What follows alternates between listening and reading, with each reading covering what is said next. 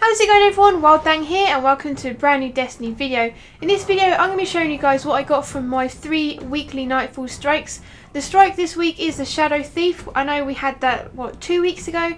And yeah, it's back again. So it's pretty quick and easy. You've got solar and void damage on it. So make sure you watch out for those shriekers right at the beginning because they did get us a couple of times. Especially if you try running past them, so take them out as soon as you can. But the whole thing took like 10 minutes, if that, to complete. It's the quickest Nightfall that we've had in a while.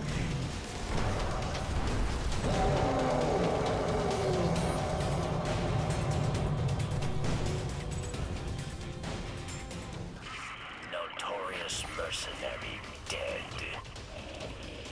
No small matter. You will be rewarded treasure from the Queen, and my respect as well.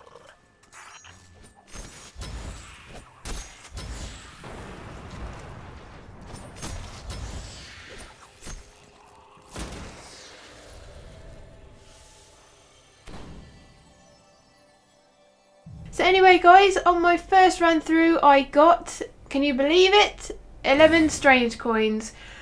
I'm pretty much guaranteed strange coins each week and I really don't know why I bother doing Nightfalls, to be honest. So my second run through I got the Crest of Alpha Lupi for my Hunter. I do already have this one, so it turned out to be an exotic shard. Now moving on to my third run through, I got the WildeThang vestments. I already have these as well.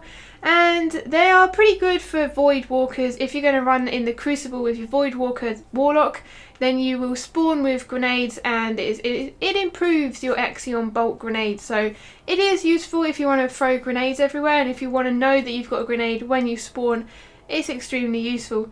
So anyway guys, that has been my 3 weekly Nightfall strikes, and I hope you guys got something better, something that you were actually hoping for. Maybe some of the new exotics dropped for you guys.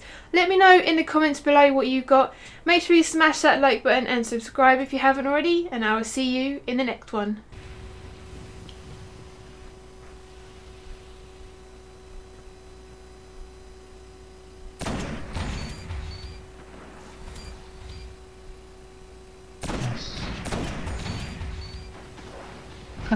Okay.